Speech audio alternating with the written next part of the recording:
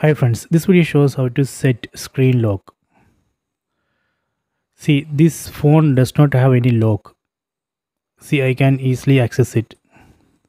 So I want to set a screen lock.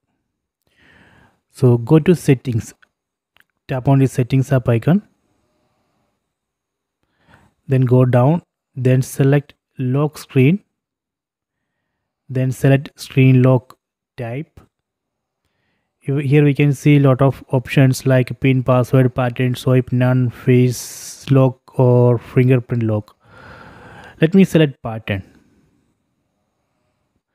Then draw one pattern, then tap on continue, then draw same pattern, then tap on confirm, then tap on done, then tap on cancel. Done. So now screen lock is ready. Let me test.